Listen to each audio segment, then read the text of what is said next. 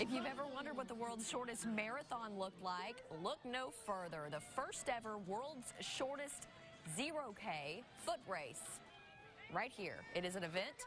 It's a companion to the first ever 16th annual World's Shortest St. Patrick's Day Parade.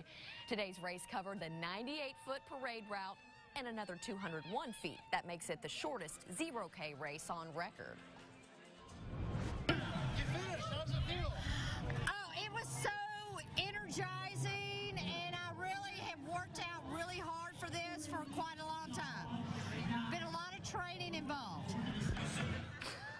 The parade itself will be Sunday. It'll feature celebrity Grand Marshal Ralph the Karate Kid Macchio, and then Ellen DeGeneres' DJ, Stephen Twitch Boss, will be there too.